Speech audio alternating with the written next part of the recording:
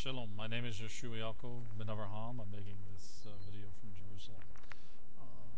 Christopher Hitchens, The Rise of Atheism, and his standard spiel and bombast about religion is the root of all problems and evil in the world, which is utter rubbish, which shows the particular lack of scholarship on his part.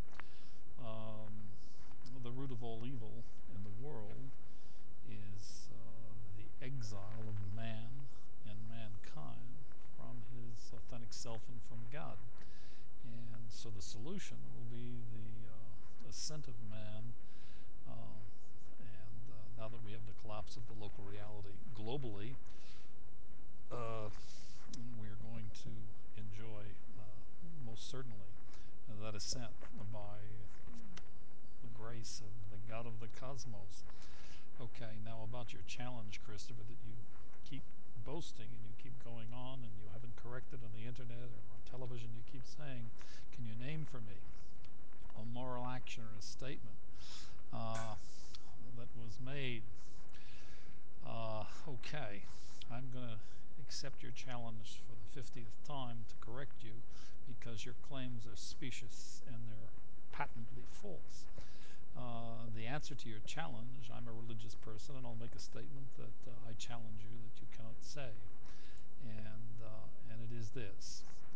My answer to your challenge is, quote, the truth is the information that never changes, parenthetically, in finality, close parens, changing, parenthetically, in intentionality, close parens, end quote. That's the answer. And for reasons that have to do with the post-collapse of the local reality globally that has ended man and mankind's exile and separation. You're being an atheist, secular humanist, material humanist, let's see, nihilist. You have a long list of claims. I don't know which one you're packaged in today. Thomas Jefferson, build that wall. You have more specious dialogues that you keep claiming are rooted in some superior truth, which is utter rubbish. Okay, but that said, your challenge has been met. So show yourself to have the morals and ethics to acknowledge that the challenge has been made, and if you can, as a non-religious person, make the statement, quote, the truth is the information that never changes, parenthetically, in finality, close parens, changing, parenthetically, and intentionally, close parens, end quote. If you can make that statement, Christopher, and in particular about Christopher Hitchens, then you have met, I've answered you, and you have one-upped me. But for reasons that I'm not going to explain to you, you've already informed the world and the public by your declared choices, values, philosophy, etc., that you cannot make that. And to make that is to confirm a fundamental contradiction of all that you said that you claim you are. And of course, you don't know who you are, and the one who is speaking is a pathological liar that has a very long and formidable track record of delusion and self-deception. So God is not great. Let me answer that too. The God of the cosmos is indeed great. In fact, he's very great. And he's also the God of Israel. It's a pity you didn't have more respect for your mother's tradition. And having said that, I would say to you, I urge you very strongly to rethink and to reconsider much of the specious noise that you're peddling. And I'll be very specific. There is a very fundamental need in you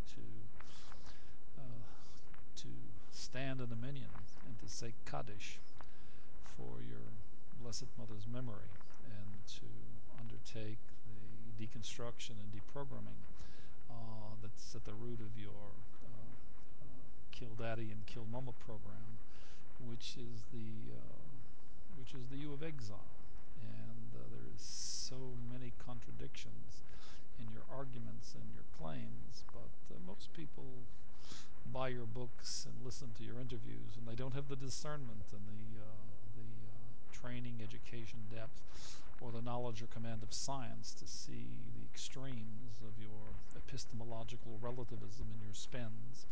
And you make so many claims that are absolutely rubbish. They're specious, they're unfounded, and they sound terrific, but there's nobody to answer them. Okay, that said, the moral necessity,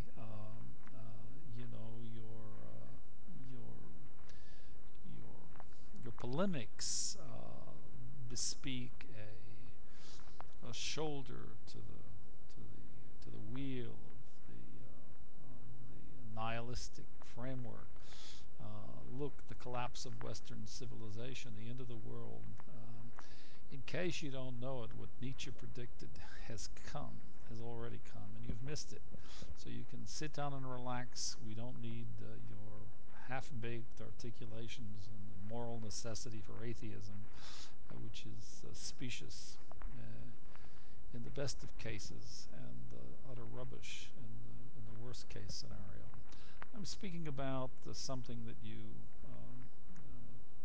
demonstrate a very extreme ignorance of, which is the collapse of the local reality is upon us. For 18 years, I first observed it. I'm a didactic scientist, and I observed it first 18 years ago, and subsequently it's been confirmed empirically, logically. And this brings us in two frameworks, whether religious or secular. For the religious, regardless of which of the three monotheistic religions or self-professed kings or ayatollahs, the bottom line is simple. It's the end of the separation from man's authentic self and God, and the ascent to the quantum reality, which is receiving to give. And in secular terms, it means the end of the pre-modern, modern era, and the ascent to the quantum reality in the post-modern era that is based upon the new cognitive behavioral science first principle receiving to give. I'm the author of Humanomics trilogy, which is the new East-West convergence model, because both East and West. The collapse of the local reality affects the collapse of both systems, East and West. And Humanomics is the new post-collapse East-West convergence model, and it's comprised of two paradigms. Its central organizing principle is receive to give, and the new economic paradigm, the integration of labor. I'm the author of both. Now, I don't mean to embarrass you, but your challenge has been met, and I fully expect you and your ABC and your MSNBC and all of your presentations on television to be retracted. The challenge has been met, and I expect you to show the ethics and morality to say your challenge has been met. And if you don't believe that the challenge has been met, then by all means, you're entitled to express your opinion and say that you find that what I'm saying is wrong, and that you can make that statement that I have made, and as a man of no faith, and then by all means make it. And then when you do, it's time for the dime to drop on you, as they say. But knock yourself out. My advice is come down from the roof, children, before you hurt yourself. You and Dawkins, by the way, he's a good biologist, a good scientist, but a lousy philosopher just like you. Anyway, I'm Yehoshua Yaakov ben Avraham, formerly Michael O'Donnell, and I'm a didactic scientist. I live in Jerusalem for the past 20 years. I'm an American citizen, and I've herein answered Christopher's specious challenge, and I expect a truthful answer and a reply in the public domain. Thank you for listening.